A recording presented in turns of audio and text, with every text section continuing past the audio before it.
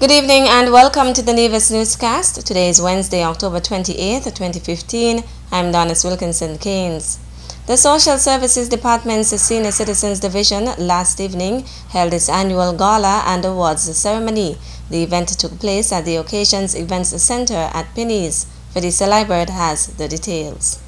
The Seniors Division hosted its third annual gala and awards ceremony yesterday, Tuesday, October 28th, at the Occasions Complex as part of the International Month of Older Persons activities. The ceremony, which was held under the theme, Nothing for Us Without Us, saw Frank Clark introducing the Master of Ceremony, Eric Evelyn, who delivered brief remarks. Evelyn commended the department for the work it has been doing for the seniors. I also want to commend Mrs. Brandy Williams, the minister, and her department, and especially the seniors division, because I believe our seniors in Nevis are getting the best treatment ever that any seniors anywhere in the world are getting. And I'm serious about that. I don't believe any seniors anywhere in the Caribbean or anywhere in the world gets the kind of treatment that our seniors get.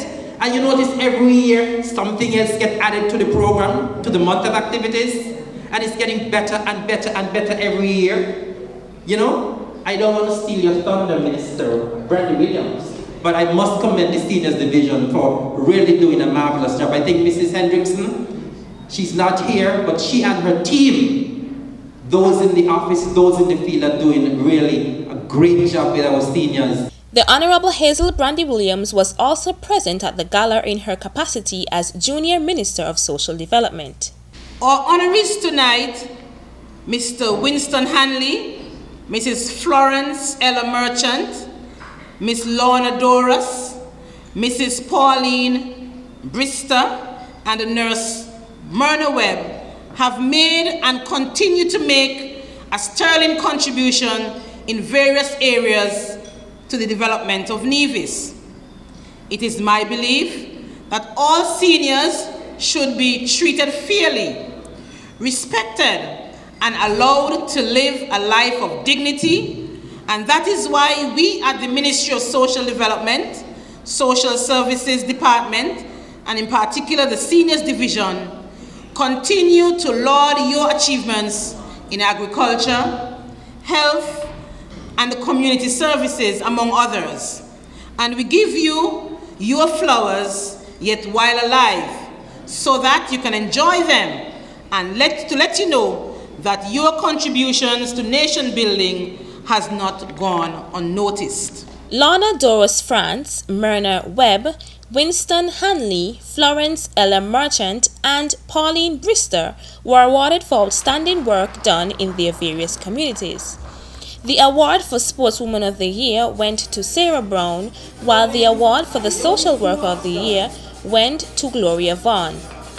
The seniors also modeled various fashion hats, while the Sugar Hill String Band provided the musical accompaniment. A prayer was done by Senior Myron Liebert, and Senior Ione Swanston rendered a poem. The vote of thanks was delivered by social worker Yvette Inglis. Reporting for the Nevis Newscast, I am Felicia Liebert. Activities in celebration of International Month of Older Persons will climax on Friday, with the senior citizens on Nevis traveling to St. Kitts to participate in a march with seniors there.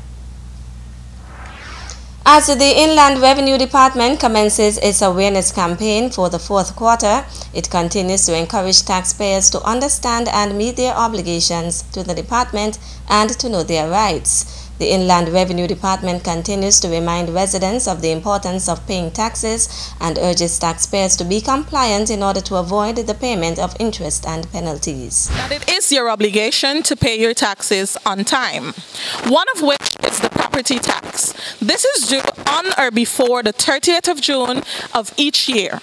Failure to pay on time will result in interest and penalties.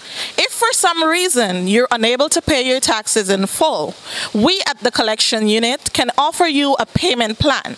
So feel free to come in and talk to one of our officers, and we will be more than happy to assist you.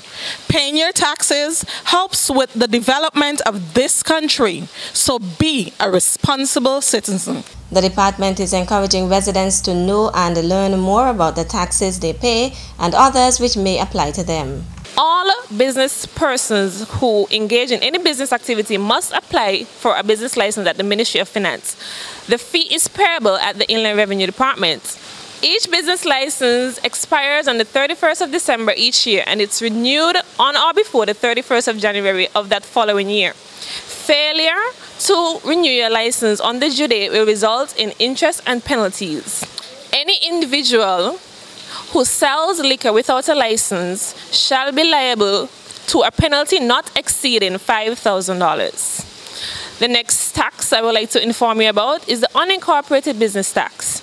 This tax is levied at 4% on gross or services by any business. This tax is payable quarterly at the Inland Revenue Department. The final tax is the unincorporated business tax. This applies to any business that is unincorporated, which means that you're not a company. This is at 4% on the gross receipt of sales and services. Outstanding taxes attract interest of 1% and a penalty of $100 per month after the due date. The Inland Revenue Department invites taxpayers to visit its customer service office to settle all outstanding taxes and to help resolve their tax situation. Taxpayers can also like the department's Facebook page for daily updates and use its website www.sknird.com to get information about the department. The motto of the Inland Revenue Department is Building Our Nation Through Responsible Tax Administration. The Nevis Island Administration's Ministry of Finance is urging the island's small business owners to invest in infrastructure for their enterprises. The ministry's Small Enterprise Development Unit, SEDU, recently concluded its training of a second batch of business owners in the use of QuickBooks accounting software, which will help them to better maintain their financial records. The Permanent Secretary in the Ministry of Finance is Colin Doerr. When you leave here, please make the necessary investment in infrastructure in your organization. For those of you who do not have computer systems, please invest in computer systems. They're not very expensive. Invest in the necessary software. Because what I would want is when the officers from SEDU, Ms. Forbes and Mr. Hendrickson, when they come out to your organization, we have to be able to assess where you are. If you need help in whatever transaction, they will always be on hand to come out to help you, but of course they can only help you if you have the system in place. We no longer want to leave you and go back to a manual system. You have graduated, we are way past that, and we are now fully computerized in all 28 small and micro organizations. And so we want you to rise to that challenge. Utilize the reports properly.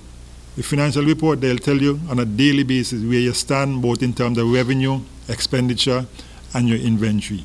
That's the critical part. Those things are now right at your fingertips. It can help you to manage properly and turn your organization around. SEDU Director Catherine Forbes says the unit will continue to give small business owners the necessary support to grow their businesses.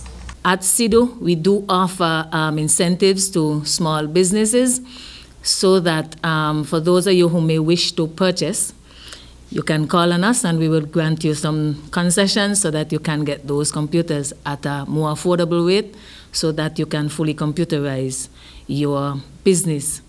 We also offer small loans, and so for those of you who may not have the funds up front right now to purchase, we can also assist you in that area. So don't let not having it be a deterrent to not starting, because in having gone through and graduated from this course, one of the things that would be easier for you is that if we would have trained you, we would definitely help you. So we wouldn't just train you and leave you. So we would do all in our powers to ensure that you have the necessary tool to grow your business. So far, the Small Enterprise Development Unit, in collaboration with the CDB's Caribbean Technological Consultancy Services, has trained 28 business owners through the workshop on management accounting systems for micro, small, and medium enterprises. Still to come, Nivision students capture first place in OECS essay competition. The details after this break. Hey, you know it's your groovy so come on king, your boy Speedy, and I'm here with the Inland Revenue Department, and I love my side dish. And guess what? I also love Nevis too. And as a responsible taxpayer, your tax dollars help to build our nation. So I'm here to tell you, pay your taxes on time and be a responsible citizen. And don't get me wrong, it's a serious song. I pay my taxes. Boom!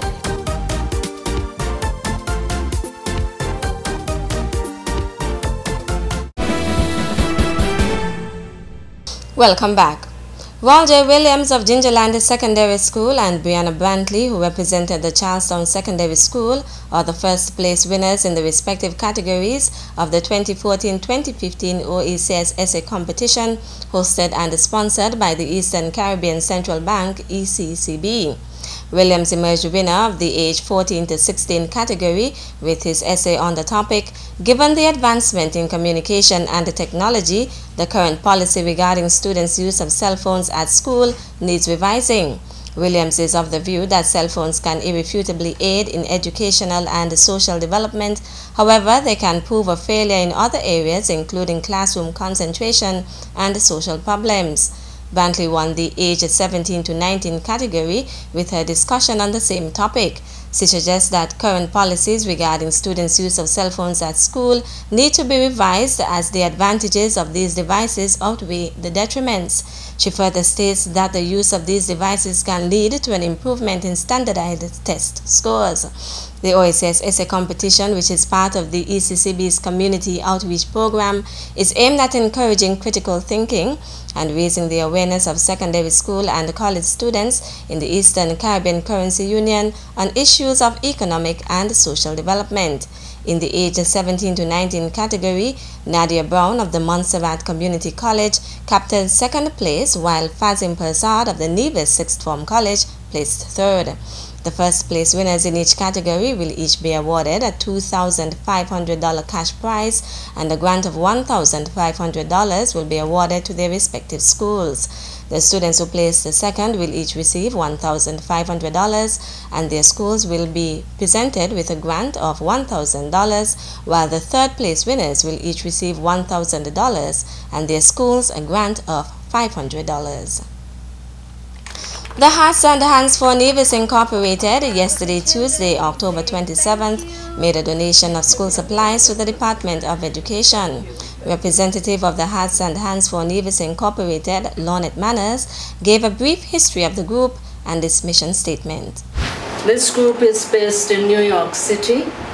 They are in their 18th year of existence, and they have been doing things from time to time for Nevisians. Presently, they have another project going at the hospital where the new mothers receive kits for the newborn baby. So they are ticking. Their mission statement reads, "Positively affecting the lives of Nevisians and friends at home and abroad by creating communities committed to service, integrity, and excellence." Manners then presented the donation to Principal Education Officer Paul Wilkin. On behalf of the Ministry and the Department of Education, on behalf of the principals, and on behalf of the students, the parents, and all those who will get these resources, I want to say a special thank you to Hearts and Hands for Nevis Incorporated. I really want to show thanks and appreciation, first of all, to the president, Mrs. Alistine Clark Sutton. She was my schoolmate, my classmate. She is the president of the organization. She was the first person who made contact to say that they were having this drive for our school children in Nevis. And so she made sure that she informed us of the decision that was taken by the group to go on this drive so that we could have these resources for our students. Hearts and Hands for Nevis Incorporated is based in New York and is in its 18th year of existence. Meantime, the St. Kitts and Nevis Association in Washington, D.C. also recently donated school supplies to the Department of Education. The official handing over was held on St. Kitts. Present at the handing over ceremony were teachers from primary schools around the island who accepted the donation, which included backpacks, books, pens, and folders. As the Caribbean is a very seismic active region, countries continue to undertake various tsunami readiness activities. In support of their ongoing multimedia earthquake and the tsunami public education campaign, the National Emergency Management Agency and the Nevis Disaster Management Department hosted consultant Carlos Rodriguez over the period 19th to 23rd October. While in the Federation, the consultant also met with officers at the Physical Planning Department, made site visits on both islands, and collected data towards the development of tsunami evacuation maps. Rodriguez of Global Matrix Engineering and Geomatics, Puerto Rico, developed similar maps for several countries in the Caribbean, thus has appropriate expertise to undertake the assignment. In undertaking his work, the consultant will also identify safe zones, assembly points, and evacuation routes in the event of a tsunami threat. The draft maps will be presented to key stakeholders within 2 weeks and feedback given to Rodriguez towards finalization. The maps and related signs will be presented to the public and installed at appropriate locations on both islands in early 2016 as part of a follow-up project to be sponsored by the U.S. Agency for International Development. Rodriguez's visit was made possible by the Caribbean Tsunami Warning Program at the University of Puerto Rico, the Caribbean Tsunami Information Center on Barbados, and funded by the United Nations Development Program. That's it for this evening's edition of the Nevis Newscast. I'm Donis Wilkinson Keynes. Thank you for viewing. Good night.